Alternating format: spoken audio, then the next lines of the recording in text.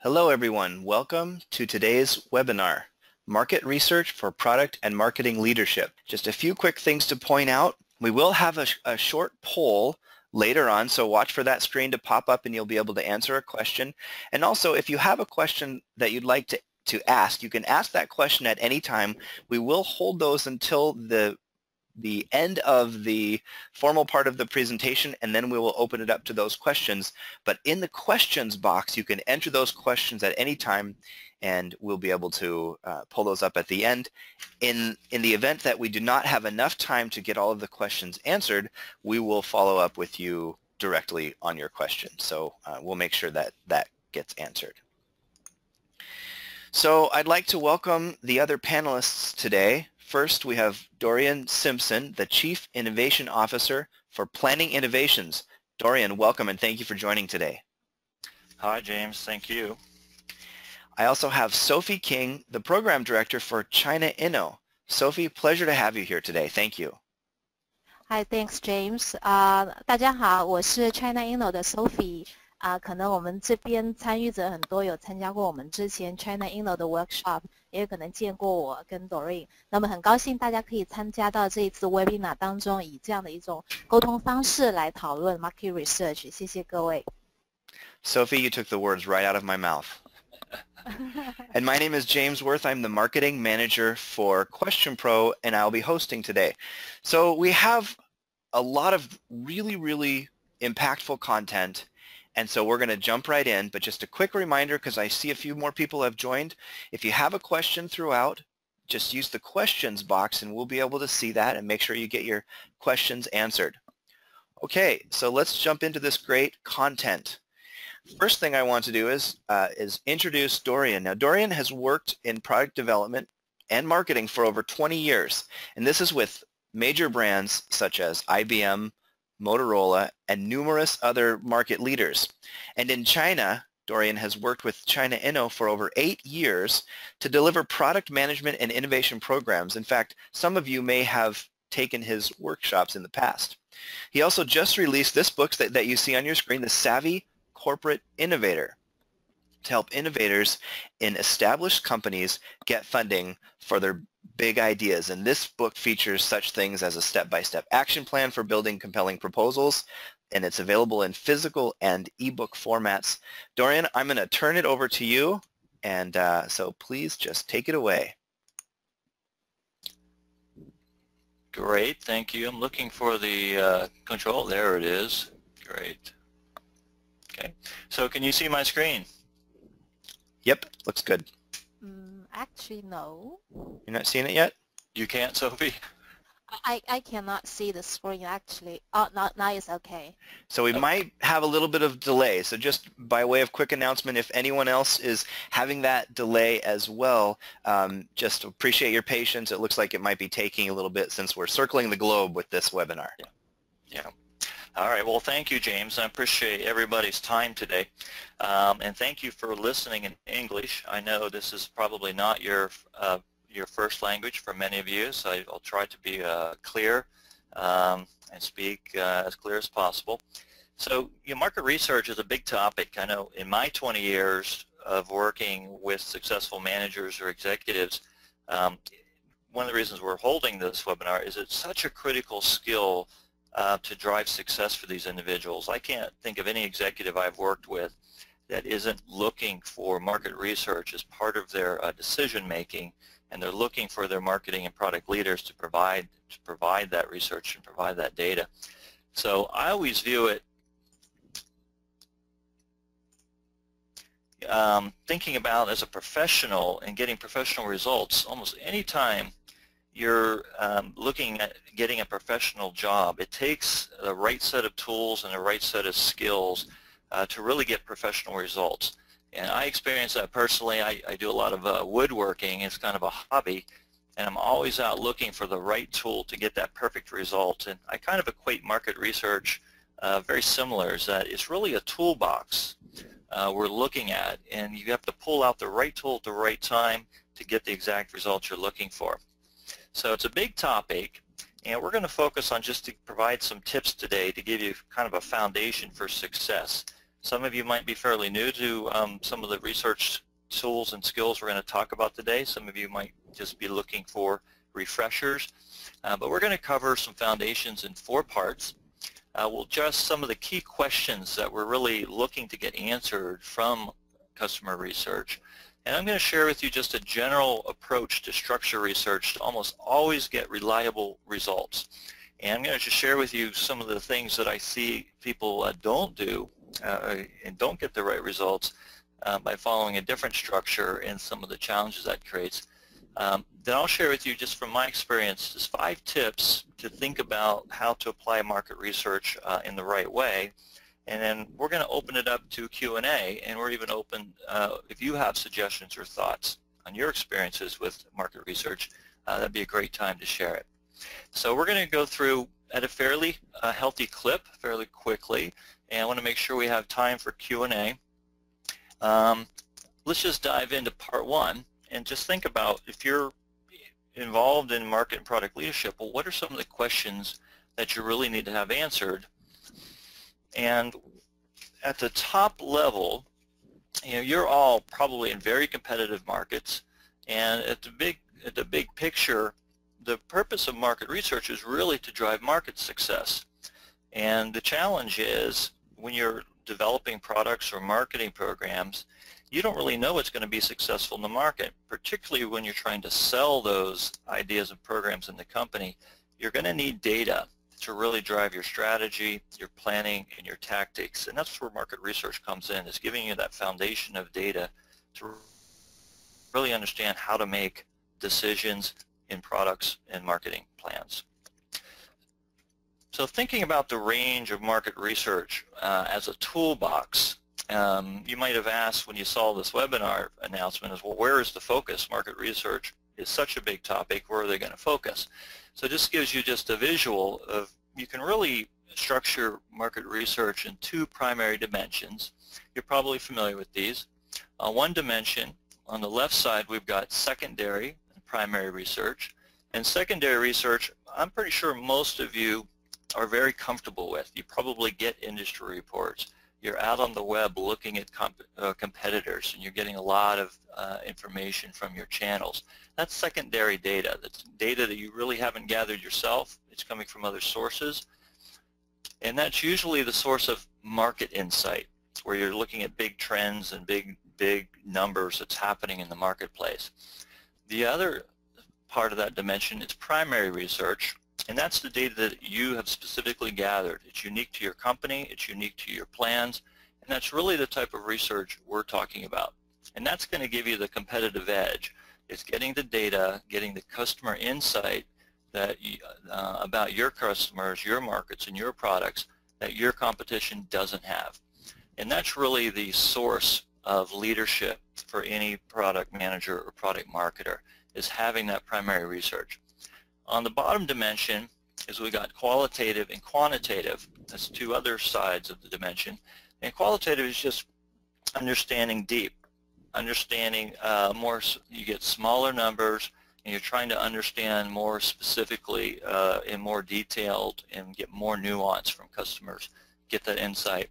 On quantitative, you're looking for numbers. You're looking for statistically accurate results, where you can say with confidence of plus or minus 3% or plus or minus 5% that this is the right information that we can use to make decisions. So we're going to focus on the primary customer research side and really thinking about customer insight. That's our focus. So if you're thinking about using market research more deeply in your company, or even if it's the first time you're thinking about using it, you might be getting an interesting objection. Sometimes there's an interesting sentiment, sometimes among research and development folks and even designers, where they might come back, you say, okay, I'm going to do some market research, and you might get a pushback. Well, customers can't tell you what they want. So why should we spend our time and energy doing primary research if customers can't even tell us? And sometimes they'll even quote, on the left side, I've got Henry Ford, who's famous for his quote, if I asked customers what they wanted, they would have said faster horses. And that was fine at the time. He decided he would create one product. It would come in black. And when you have a growing market and you've got that leadership, maybe he didn't need to do a lot of customer insight. But in competitive markets, Henry Ford would have to think about that. More recently, Steve Jobs is often quoted as Apple doesn't do market research. And we'll talk about that in a second. But I just wanted to throw this out to the folks on the call, is get your reaction and your attitude towards customer research a little bit. Just answer this question if you can, and we'll wait a few seconds for you. And the question is just true or false, listening to customers will lead you to market success? And see if you answer that. I'd like to see, get your opinions from the folks on the call. If you think that listening to customers will lead you to market success. I want to see if we could get some answers from people. So the poll is up, Dorian. So everyone, if you could choose true or false on the screen, we'll be able to tally those in just a moment. Okay, great. So we'll give a few seconds for folks. More people are voting. Hey, this is great. This is like gamification live. I love it. So is this a pass-fail kind of question here, or thought-provoking, conversation-provoking question, or how should we be thinking about this? Yeah, it's not a pass-fail. You can't get it wrong. Really, it's an attitude, and there's one of my answers always, particularly as a consultant, is there's never one answer to any question. It's always it depends.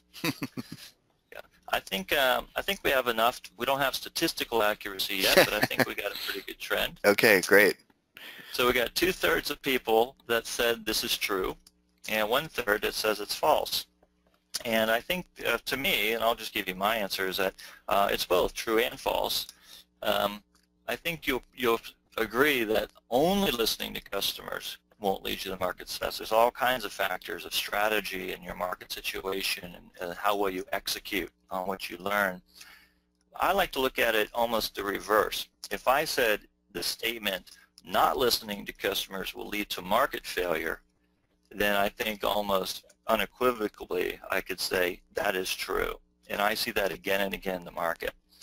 And why is that? So so there's been a lot of research done on why products fail, and this is consistent results across research studies, is that the 5 most common reasons that products fail in the market all come down to understanding customer needs and the product market fit, and things like understanding the target market and being clear on the target market, having customers see the benefits, even down to our marketing isn't able to sway buyers into buying the product, or if we're creating a new product in a new category, customers just don't get it. These are top 5 reasons products fail, and I think what's interesting is that all of them can be really solved with the right customer research approach. And I've done a lot of post-mortem. Post-mortem just means after a product has failed, you go back and look at the reasons, and almost in every case you could point to some of the early failings of the team being able to get enough customer insight to drive those strategic decisions. And just as a side, Apple does do market research. Steve's often quoted that they don't, but if you look at their products and even in their announcements, they do a ton of techniques such as ethnography. They watch customers using products. They do a lot of rapid prototyping. They do a lot of feedback loops with customers. What they don't do is some of the more traditional focus groups and surveys that a lot of companies have come to rely on. So Apple just takes it to another level, and we'll look at some of these techniques at a pretty high level. And you asked the question in an interesting way. You talked about listening. So my takeaway then is that listening takes many forms. It's not necessarily the traditional survey. Many things such as ethnography, and we could probably incorporate customer data or big data into that, and any number of things as well. Yeah, that's a good point. When I say listening, I really mean the broad scope of how you're getting that insight from customers. Yeah, it could be observing, could be listening, it could be storyboarding, all kinds of techniques that you could use for listening to customers. So let's get back to the question of, well, what are some of the questions that we're trying to answer with customer research? And it's a tough one because at the big picture, almost every business decision is going to rely on solid data, and data means market research. So just some of the specific questions that we can ask for market research is at the company strategy level, the big picture, we're trying to use market research to understand who the target market is, understanding their needs, trying to quantify the market. As we move into product development, we're trying to be much more specific on, are these the right features? Are we pricing it correctly? Do we understand how to meet market share goals? And then further down to when we're in sales and marketing, or what I'm calling commercialization here, we're trying to, we might be asking questions about the value of our brand, how to build our brand, how can we demonstrate value through the right promotions, how do we optimize our price for profit. These are all questions that market research is going to answer. And what we're really talking about is not the market insight questions like the secondary data. We're really focused on the primary research that we're trying to get with customer insight. So more specifically on some of the top questions that product and market leaders are trying to answer is, if you're trying to, for example, you're in the mobile phone market and you wanted to create a competitor, let's say you're Xiaomi, and you're looking for a killer product to take out the iPhone 6, you're going to be using market research to answer the question, how might we develop a game-changing product? If you have maybe slightly less ambitions and you're looking for just an incremental product advantage, you might be asking that question. Honda did a lot of research with consumers and understanding how parents use their SUVs, and they determined that a lot of times they have messy kids. Customers of SUVs, of course, have kids that spill food all over it, and they saw these parents bringing out vacuum cleaners out to their cars, and they learned through survey techniques and others that putting a vacuum cleaner in the car would give them a significant product advantage. And it became a good seller for them, increased their market share, and created huge brand awareness for Honda for this one incremental advantage. So that's on the product side. On the marketing side, you might be asking questions, well, how do I identify a compelling new marketing campaign? If you know the Nike slogan, just do it, that made Portland, I'm from Portland, Oregon, by the way, in America, and it made Wyden and Kennedy, their ad agency, famous for this one 3-line saying, just do it. And it seems interesting, a lot of people don't think customer research is that involved when you do these creative types of campaigns, but they did a ton of research in understanding customer needs, and to get down to that 3-word statement that became Nike's famous branding campaign. So those are some of the questions we're trying to answer. One of the questions I often get from product managers and product marketers is the challenge of budget. And we can talk about market research and doing customer research activities, and the question always comes back, well, I don't have a big budget. And I'm just sharing this with, even if you don't have a big budget, if you can identify just a small number of tools that you can use at the right time and you get proficient at them, you can move up this asymptotic curve to get enough customer insight to drive good strategic decisions. Often see if you don't do any research, you're in the world of guessing, and that's a very high risk for both your career and for your markets and for your products in the market. Often see, what's interesting is that companies, sometimes large companies, have very large market research budgets, and they do all these kinds of activities, and this is what we'll address in part 2. They do lots of activities, they might launch tons of surveys, and then they still find that they're not getting the answers that they need. So I put that in the realm of wasted research. So it really takes a set of skills, a set of tools applied, and our goal is to be the most efficient, the most effective as we can with the smallest number of tools we can. However, the good news is, I think one of the big innovations in market research is that there's a wide range of tools that are now available to product and market leaders. And we can get much more specific and ask much more targeted questions using more targeted techniques.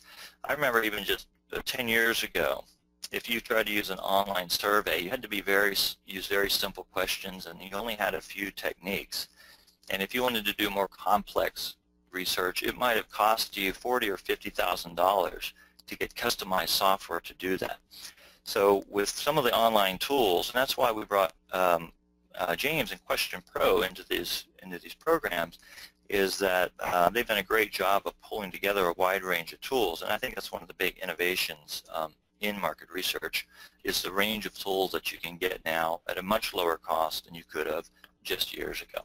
So we don't have time to go through each one of these tools or the features of Question Pro, but I'm just going to share with you some of the major things, some of the major tools and usage around customer research tools.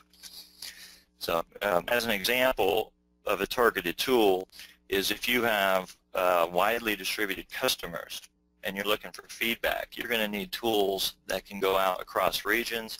It's going to have multiple languages that you can employ with the same survey. And I think one of the interesting innovations using online, I don't know if you've ever done a focus group where you try to bring people into a room. You can use online video today and do online or virtual video for a fraction of the cost you could do a focus group even 5 or 6 years ago. So I think that's exciting is the possibility with research today. So, James, what do you think, if you're involved in this, you see a lot of techniques and tools, what do you think is one of the biggest advancements in customer research tools in the last couple of years? Yeah, I think certainly introduction of video and even more broadly engagement, two-way engagement, so that the survey creator and the survey taker are now going down this path together, and video is a great example of that. Creating an online community where you can engage again and again with followers or supporters of a product or a service or even a niche, more generally a niche market. So I think you definitely called out one of the most important ones. Another one would be that we're able to now gather data from a number of platforms, online and offline, incorporating video, as you said. And so we're really bring full circle, being able to reach the respondents, your customers or your audience, basically without any limitations. And that is a powerful one, especially when we think of the entire world, different levels of bandwidth versus mobile 4G LTE versus 3G, etc. We really need to be able to reach those customers wherever they are. And so that's a critical innovation that has happened and is just coming together and coalescing basically now. Yeah. So I agree. That's really good points. And I think the online communities are one of those great feedback tools where you can have dialogues with customers and they can reach you when they have something on their mind, and you can give direct feedback and have that dialogue. I know those are companies that have embraced, for example, just even WeChat in China to connect with customers are getting much richer engagement. Very true. So just to summarize part one, is that really we're looking at the set of tools, and one of the big goals is data, is getting the data.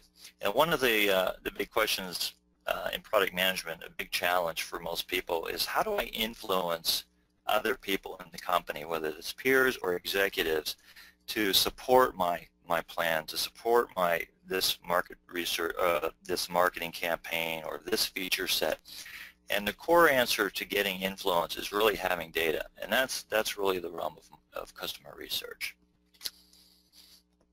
So jumping to part two is thinking about best approach to structuring research. Now, there's a big question, and I'm not going to share how to structure a specific interview guide or how to structure a focus group. Those are all important questions, but those are pretty detailed. We won't have time for it. I wanted to share with you just an overall approach and where I see one of the big challenges some people fall into, and how to avoid that problem. It's probably best to go talk about this through an example. So let's assume that you're a product leader, product manager, marketer, and you're trying to define a next generation product. You might have one in the market today, and you're trying to enhance that, or maybe you're entering the market, you need a new product. So how would you best use your limited R&D budget to create this market advantage, understanding which features, technology, how to apply it? Now I'll focus the structure question with this problem in mind, but the same structure is also relevant whether you're trying to find a new brand identity, identify a marketing campaign, or even a pricing strategy. I see the same structure is important to get reliable results. So let's assume that you are a luggage company and you are trying to create luggage, and I'm going to have to go back in time. Let's assume you're in about 1982. So this is a real industry situation, but it's a few years old, and I like it just because it highlights this problem, and I see it again and again, but I just think it's an interesting one. So let's assume you're in a luggage company, and you're looking to develop the next generation suitcase. And you work with your R&D team, you've got a lot of ideas for features and new functions, and then you decide, I really want to get some customer research. I want to get some feedback. I need some data to prioritize all these great ideas. So you do what a lot of good product managers do. You launch a survey. So a typical question might be, when considering your next luggage purchase, how important are the following attributes? And you list the features, and starts with maybe wheels for easy transport, compartments, security features, materials, etc. You give them a scale of 1 to 5, and that's called a Likert scale, a form of a Likert scale, and you ask customers to respond. Sounds good. You launch the survey, you get 500 results, maybe statistical accuracy, and you get these results. So the number one thing customers said is they do in fact want wheels for easy transport. Clearly almost out of 5, 4.8 out of 5. Next thing they wanted was long-lasting material. So it feels like you got really good answers, and it's even statistically valid that now you're ready to take this information, present it to management, drive R&D, and then you take the product, you get it into the market, and here's what you develop. So I don't know if anybody is old enough to have one of these suitcases. I guess I'm going to be dating myself. James, did you own one of these suitcases look like this? I certainly have seen them before. I'll give you that. Well, I know a lot of people had them. I watched a lot of people use them. This was a suitcase that was popular in the 80s, and I had this kind of suitcase, and it was it had the 4 little wheels on the bottom, and it had a leash. It's hard to see the leash, but it was a little leash that you drag the suitcase around. And it was almost like walking your dog. And every time you carried your suitcase and you went around a corner, the suitcase would fall. Or if you tried to go up an escalator, you had to lift the suitcase, and it defeated the whole purpose of wheels. And if you had multiple suitcases, it was just impossible. The other challenge was it often trailed behind you, so other passengers in the airport, rushing to their flights, would often run into issues trying to get through. So that was a challenge too. Yeah, and they just knock it over, and then exactly. Yeah, because it was always about 3 feet behind you or a meter behind you. Right. So that's what we got by listening to customer or asking directly. Here's what features we're thinking about, and asking customers. So later, as the industry did more research, they actually listened to customers using some different techniques. They discovered there is a better design, and that customers really didn't want just wheels on their suitcase. They needed wheels on a suitcase that would actually work with the way a customer is going to carry their suitcase through an airport. And now, of course, everybody has this type of suitcase that you're probably very familiar with. So what is the challenge? Well, the structure challenge is that what the team didn't do initially was they used their ideas, and it was great, but they didn't go deep enough to understand customer needs first before they went out and did quantitative. So the general structure that I'm going to suggest, and that you can almost always use for more reliable results, is always consider doing a market research in campaigns where you've got at least a little bit of qualitative, where you might be using some techniques, the online engagement, where I'm actually engaging with customers online and I'm using questions and dialogue there, or direct customer interviews. And through that set of tools, I can then go deeper and go, well, what are you really trying to do with the suitcase? And once I have that information, then I can start using a little more combination of qualitative and quantitative. Focus groups is a good example of that, where I'm presenting options, getting feedback, and I'm starting to build a feedback loop with customers. And then if I really want numbers and I need statistical accuracy, I've got much more rich information to make sure I've got the right set of features, I'm using the right language that customers can relate to, and use online techniques such as a conjoint study or surveys to get those numbers that often management requires and is so comfortable with, and often is required to get more statistical accuracy on options and to make decisions. Dorian, I think this is a critical piece. I think this is a critical piece, and I think it is worth just reiterating. You mentioned a few slides ago talking about the two pieces that are very available, tools and skills. And this is where you can take some great tools, Question Pro as an example, and if you have the skills or you have the consulting or the guidance, you can effectively run these campaigns. And we often see when we really see effective research being conducted, it often is in some form of a campaign. And this is a fairly complex campaign. It does not have to be quite this complex. It could be something more straightforward as a stair-stepping process where a max diff study is commissioned, and the data from that max diff study is what populates the conjoint study. Exactly.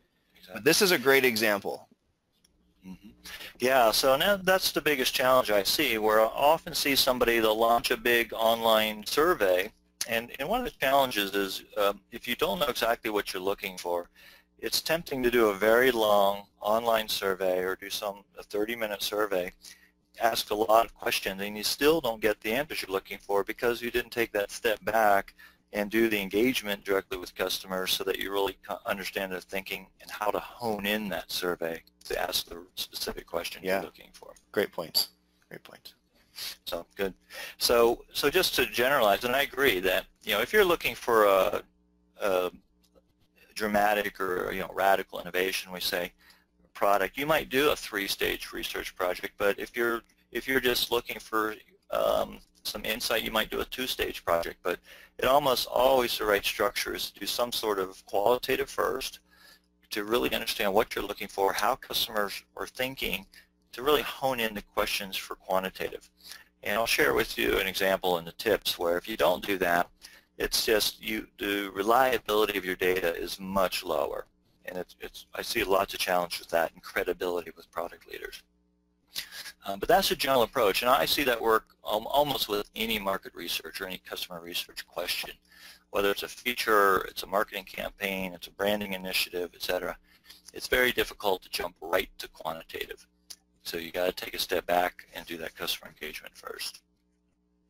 So related to that is what I call fire and forget, and this is just related is that if you're thinking about marketing research as a campaign over time, sometimes I'll see product teams particularly is at the beginning of a project, even before the product is developed, they'll do a lot of great research, and they'll get feedback, and they'll share drawings even, and they think that customers love the concept, and then they keep that same information, they keep using it, even the marketing messaging, and they'll use that same information. Time goes by, 12 months, 18 months, trade-offs are made in development, implementation reality kicks in, competitors change, they get it, move it to the market, and all of a sudden it's wrong. And this is just something to think about in terms of structuring, is time is always an element. Which questions you're going to ask at what time, and how to structure that in terms of a campaign. So, all right, so we're just going to, let's dive right into some tips, because I want to open it to Q&A, and I know we don't have a lot of time today. Yeah, let me make a quick I'm just going to share with you from my experience. Dorian, if I could just remind everyone, because we have had some questions come through, so in case you joined the call a little bit later after we started, I wanted to mention that we have this questions module that you can use, and you can submit a question at any time, and we'll make sure we include as many of those as we can in the Q&A. So we already have a good number of questions, but I wanted to make sure that everybody had that information so they could submit their question if it comes up. Thank you. Thank you. Okay, great, thank you. So let's dive into the 5 tips, and I'm just sharing with you from my experience, and there's a lot of details, obviously, in developing the right questions and the right, using the right survey tool, and how do you ask a good question in an interview. Those are all very important. I'm just going to share with you from my experience just 5 tips that I see is often a challenge in research projects, and maybe some ways to think about it. So the first one is just general, be crystal clear on the answers you seek. And I don't know, maybe James, you can weigh in on this, but I often see a lot of very long surveys. You might be asking customers to take 30 minutes of their time. You get the results back, and the client, the customer looking for the answer, they're often disappointed, and a lot of it's just because they really weren't clear on the types of answers they were seeking. And let me just share an example of a company. This is a media software company in Seattle, where James is located. You might know this company, James. But they did a large research project, and they were trying to understand how customers were using media on the internet. And one of the primary questions they wanted to understand was, what was the preference between streaming video and downloading video for later viewing? And the 2 questions they asked were download videos or view videos online. And they did this, it was about a 3-month survey. They got 25,000 responses. They presented the results to management. And I remember hearing about the meeting. I wasn't in that meeting, but I heard the results, where executives started asking the question, well, what's the difference between downloading and viewing online?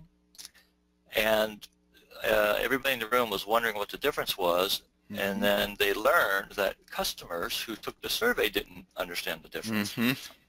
So just a basic understanding of what the company is really trying to answer, and really clarifying how they're getting the answer was critical before launching this kind of project. Well, Dorian, this is where yes, too many times. Sometimes it's horribly painful, and I certainly take more than my fair share of very difficult surveys that are way too long and have a bad user experience, because I'm in the business, so I want to see what people are doing. But this is certainly not an isolated incident where you have something like this, and we have so many issues can come up even on shorter surveys. This did not necessarily have to be a long survey to get this particular piece of it wrong, and this is where the skill part of the tools and skills comes in, is being able to avoid these pitfalls, which is critical.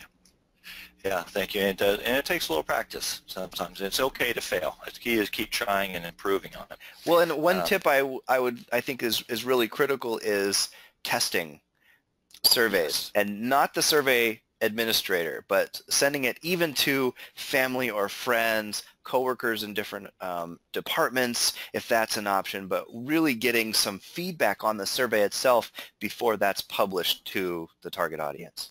Yeah. That's a great point. I think this particular survey, while ideally they would have done a little qualitative to understand if are these even the right questions, but just by simple testing this one, they could have avoided 3 months of work, looking very bad in front of management, and getting 25,000 responses. They basically had to throw this away and restart it. Painful. So tip 2, often it's really tempting, because we are so engaged in our product and our markets that we're often very tempted to ask specific questions about our specific products, and asking about a feature and what they would like to improve. And you're going to get great answers. Customers are going to want it cheaper, they're going to want to add features. But if you're looking for leadership, all of your research can't be focused just on your current product. It's got to be deeper in thinking about future needs. And this is really where qualitative can come in and help guide this. So we're looking for research to really think about not just past experiences, but where customers are going. And that's another good use for engagement, is really understanding customer problems going forward, what they're trying to accomplish going forward, and structure research around not just the current experiences, but where they want to go in the future. So just an industry example is that if you look at the tablet computers back in the 90s, they were very focused on features and incremental features. And then you look at somebody like Apple, who said, you know what, we're not going to focus on current features. We're going to try to rethink this and understand customers. That's when they took this product, said we're going to rethink it, came out with the iPad, and totally redirected the entire tablet computer market. So tip number 3, and this is particularly important for business-to-business product leaders, is that there's often an over-reliance on sales input. And it makes sense that salespeople are out in the market. They're talking to, maybe dozens of customers a week, and that input is very valuable. But just something to be very aware of is that while they have the best intentions, it doesn't mean you're getting reliable customer insight. The data is always going to be a little skewed. Everybody has personal opinions. They're weaving into data. You're going to get a lot of summary. You might have 20 customer conversations with a salesperson, and they might be telling you the highlights of 2 of them. And so it's I strongly urge that any product marketing leaders is really get that direct channel with customers to get the insight on firsthand and use it in addition to sales input, so they have a complete picture of that customer insight. So one way to think about it is that a variety of techniques is going to give you more quality of insight. So if you're just relying on sales or channel input, it can be very valuable, particularly if you have skilled salespeople that know how to give you that feedback. But usually that's not the case, and you have to find, as product leaders, market leaders, you have to find your own channels with customers using a variety of tools, and then determine, well, how deep do I want to go into getting that insight, and using a set of tools that get you the answer you're looking for. So tip 4 is, I'm guilty of this, is you start getting your favorite question, and I'm a big fan of Likert scales, and especially if you haven't looked at a lot of new tools lately. If you've, let's say you're old school, and you only had a certain set of questions that you used 3 or 4 years ago or 5 years, you get comfortable with those questions, and you use Likert scales to rank everything from features to customer satisfaction. Or you might rely on open-ended questions to replace real engagement. And I don't know about you, but every time I see an open-ended question on an online survey, I just want to skip it, or I want to answer it as fast as possible and move on. And that's the kind of input you're often getting from customers when you rely on open-ended questions to replace the real engagement of other types of techniques. Well, the other factor there is when you have some mobile respondents as well, and that open-ended question, which may be fairly straightforward on a keyboard, is much more challenging with thumbs. Yeah, exactly. So it's going to depend on the platform and how you're getting, how you're getting it, and how long the survey is too, and your incentive. If I have no incentive to fill out your survey, I'm going to go through it as fast as possible. So those, some of those factors come in. So just an example of pricing is that you might be tempted to ask a very basic question. What is a reasonable price for this product? You share product attributes, or you share a sample of a product, and you ask them, what do you think is a reasonable price? Not a bad question, but there are some better techniques out there. One I like is the Van Westendorp. That's a consultant's name who created this method for price sensitivity, where it's just a different technique, and these kinds of tools are built into tools like Question Pro, where you don't even have to structure them. They're structured for you, which is nice. It's just becoming aware of the tool and knowing at the right time to use it. So last tip, and I think this is the hardest, by far the hardest for every market researcher. I struggle with this. Every agency I know struggles with this, and that's how do you simulate real-world decisions? Because if you're doing research at any level, online, engagement, surveys, focus groups, those aren't real-world decisions. They're not in the moment of a retail store or in a business-to-business looking at a brochure and a conversation about actual purchase. So it's going to be tempting to just use or get research in isolation of the real world and assume it's real world and say that, oh, surveys, in a survey, customers love this product. The message tested great in focus groups, and then you realize once it gets into the real world, it didn't, your research wasn't accurate, it wasn't reliable.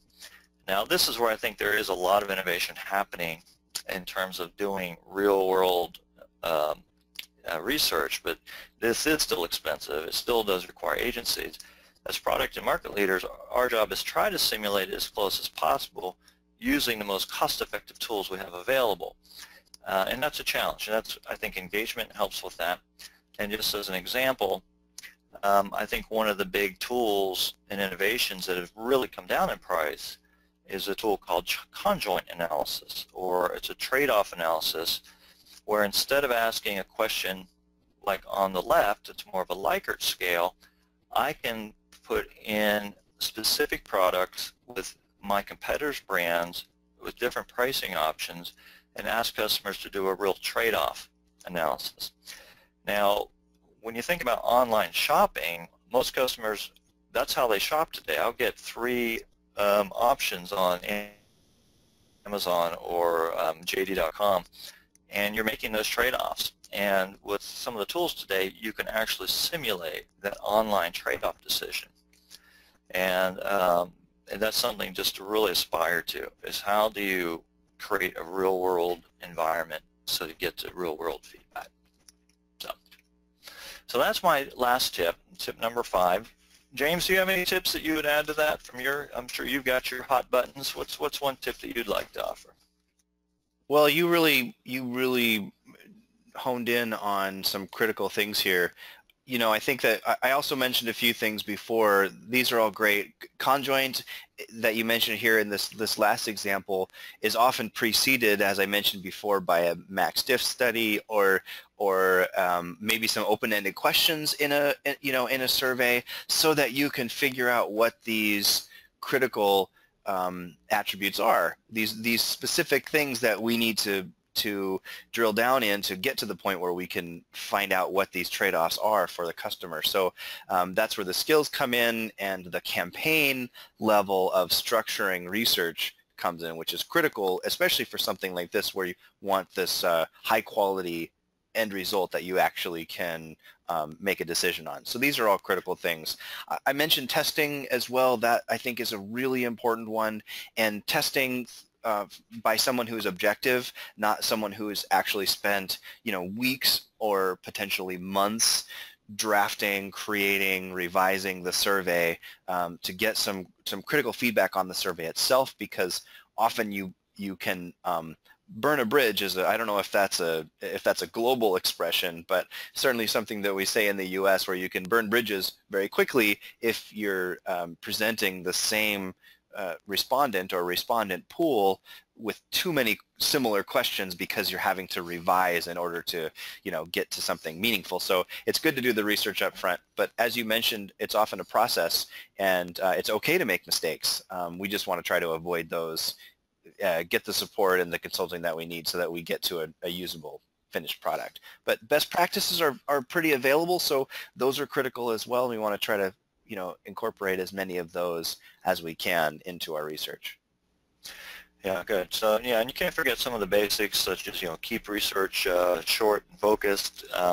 My favorite, and this doesn't happen much anymore, but I remember I used to get in the mail a survey that might take me an hour to complete, and they would send me $1 in the envelope. And that was my incentive to fill out their 1-hour survey. So especially today, customers' attention spans are very short. The less relevant it is to them. That's another really critical reason to do qualitative before quantitative. Is that if you do quantitative that's not clear and related to the customer and how they think and where they want to focus, you just get dropouts. You might send 1,000 surveys, and your dropout rate is going to be 90%. Yeah, very good point. Very good point. Well, short and relevant. Yeah, absolutely. Do you want to jump into a few questions? Yeah. So Oh, yeah. no, So I'll let you finish. we'll wrap up Absolutely. with We do have some question, questions. Oh, yeah, great. Yeah. Oh, you want to do questions now? I Oh. didn't want to cut you off here Well, on let the... me just wrap up, and then Perfect. let me wrap up and share an opportunity. One of the reasons we were here on the call today, just to share it. So I talked in the beginning that anytime you have a professional job, it really comes down to having the right tools and the right skills to do it. Market research is feel like a big topic now. My advantage is I feel very fortunate in my career. I've always been able to use market research. It's really helped propel me in some cases to success. And I had the advantage of an MBA program where I had several classes in market research. That was one of my focuses. And I just found it so valuable. And I know a lot of product leaders don't get that opportunity. And one of the reasons we wanted to share with you today is that we created a program to help people that don't have those kinds of opportunities. This is a 2-day program that is we've created with and through China Inno as part of our product management and innovation leadership series. And the goal is to give people hands-on experience. So it's one thing to talk about research. It's a very different thing to actually practice and do research. And so we wanted to develop a very hands-on, interactive program using live tools, and that's why we brought you guys, Question Pro, into it, is to have a tool that we could actually practice on and use in the program. So I just wanted to share that, and obviously contact us if there's any interest in that. But let's dive to Q&A. I'd love to hear what people are thinking. Yeah. So we had a great question about, you mentioned not relying on sales, too micro-focused in the sales to get reliable information. But this question is it's really good. The question is, how do you recommend working with sales then, as part of the research process? Yeah, and that's a challenge, especially in business-to-business markets, because sales are tasked with owning the customer. Their value to the company is those customer relationships, so they're very careful with them. So often the product leader, the market leader has to build a relationship with sales, make sure that they're very clear on the objectives. And the more clear you are and the more skilled you are with market research, the easier it is for sales to say, yes, I want you to talk to my customers. And they also want the data. So as long as they understand that the research is for a good purpose and it's going to help them, they're usually supportive.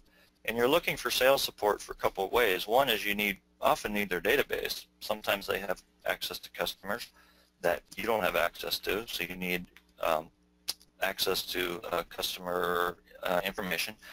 And if you're going to do deeper research, such as customer interviews, you actually want their maybe to recommend and introduce you to potential customers. So the key is just making it relevant for customers. Make sure you're not sharing things that customers don't want you to share in research, and bringing them in as part of the process. And they're usually very happy to get the results if they're good results. I think they could help with the initial testing of the survey and deciding which attributes, in the case of the conjoint study too, I think they could be very insightful in the types of questions that are asked to help, hone in on the focus of the research. Yeah, absolutely. Yeah, you don't want to ignore that. And particularly when you get the results back and you didn't involve them in that, they're going to say, well, wait a minute, these were 3 features, 3 attributes that I think we needed to test, and you didn't test it, and then they won't support the results. Yes. There's a question here about working with market research agencies. How would this presentation change if someone worked mostly with market research agencies? Well, from my experience in market agencies, they're experts in these types of tools. A lot of companies rely on them because of that. There is a learning curve on using these. But so my recommendation for any product or market leader is that if you work with agencies, that's fantastic. That means you have a budget, which is great because agencies are not cheap. Right. But you really need a combination. Oftentimes, if you over-rely on a market research agency, they're the ones getting a lot of the learning. They're doing this testing. They're doing the preliminary work to get to these surveys. And so they're doing a lot of the learning, plus the expense and the time involved. So I recommend it's a hybrid where absolutely work with agencies if you get the budget, but to also build your own capability in your own small set of tools that you can use to get faster feedback, cheaper, and more consistently. and work with an agency in conjunction. If you're new to market research, one tip is to start working with an agency, learn their secrets, have them teach you, and then you start building up those skills to bring some of it in-house and to do your own work with your own tools. Especially today, with the online tools available, the access to communities, most product and market leaders can do a lot of customer insight work themselves. Great point. Yeah. Here's another question. Yeah, it looks like you're using Question Pro in the workshop. Is this training for this specific tool? Well, we thought it was very important to use a live tool that we believed was feature-rich and had a good range of types of tools and was easy enough to use. So we do use Question Pro in the program as examples. We also do other research techniques that aren't based on online, that wouldn't be based on Question Pro. But a lot of what we do in the program is going to be a carryover that what you could do in Question Pro, you could also do in other online research tools. So it's not specifically to Question Pro, but we did feel it was very important to have a live interactive experience and to use a live tool. And so we selected Question Pro as a good candidate. Yeah, fair enough. It looks like there's a lot of focus on current customers. How should we think about non-customers? Yeah, and that is a challenge. Getting access to non-customers can be a challenge. So especially if you're looking for real market insight looking forward, you can't just rely on current customers. You got to include projects that might have an equal amount of current customers and potential customers or even past customers. So you got to create a blend, and sometimes you have to get creative. You might have to work through channel partners. You might have to purchase lists for people in the industry, but you can't ignore non-customers. Particularly, that's just one of the challenges. If you're always talking to the same customers, listening to the same customers, you're going to get the same answers, and you're going to have the same strategy. And all of a sudden a competitor moved by you and you wonder why. Mm-hmm. It's because you kind of get stuck in that same mode. So you got to consider both. And two more questions here. Could you put the slide that talked about the class back up? Oh, two questions actually. One was, will we be distributing the slides here that you presented from this webinar today? I'll let you guys. So, Sophie, you still on? Yes, I'm here. Sorry. Oh. So we can almost hear you. Sophie, so, I can certainly get you the attendee list very quickly, and if we want to distribute that, with your permission, Dorian, since most of this was your content here, yeah, this is certainly fine by me. That would be great. Yeah, absolutely. So we'll send it out in PDF form so you can read it easily, and happy to share this information. And then the last question here, and I know we're a little bit over time, I appreciate everyone's attention and patience and sticking out with us here, is this program, is this in English or Chinese? It's actually could be bilingual. It depends on if it's internal training and they are okay with English, it's just purely English, or if they request a Chinese translation, we will have the simultaneous interpretation. But for the public section, normally we use bilingual, Chinese and English. So if you didn't quite hear Sophie because she was a little bit quiet there, it's bilingual, so it would be the preferences of the attendees, it sounds like. Is that correct? Yeah, it depends okay. on their requirement. Yeah. Great. So to get more information about the this program, it's sophieking@chinaino.com. Yes, this is my email address, so just feel free to send me any of your questions or, any problem, anything you want from me. Well, that sounds great. Dorian, thank you so much for your time. This was excellent content and great information, great dialogue. Sophie, thank you so much for joining us and for your time. And I'll just say I would love to attend. I won't be in China during this time, but I would love to attend. It sounds like great content, and I think that regardless of someone's level of experience conducting market research, we often see some of the biggest culprits are those who have been in the industry for 20 or 30 or more years, because we as you mentioned, we have our favorite question types, we get into habits, we fall out of best practices, and it's always great to have those refreshers and to have this very focused, you know, customization of learning so that we can all be better innovators and better researchers. Yeah, I think that's a really good point, is on the technology is moving very quickly to create those communities and to do the engagement. And if you know, luckily I'm in this field, I get to stay up on some of these latest tools, but I know when I was in product management, I might let my skills lapse for a couple of years, and all of a sudden I would learn, wait a minute, I can do a virtual focus group, and I don't have to invite 8 people. Right. So yeah, just having a refresher, I always find valuable. Absolutely. Well, that's it for our questions. Thank you very much for your time. We appreciate all of the attendees. Thank you for joining us for Market Research for Product and Marketing Leadership, and I hope you will learn more about the class structure and are able to attend that. Great. Thank you, James. Okay. Thank you both. Really appreciate it. Thank you. Bye-bye, everyone.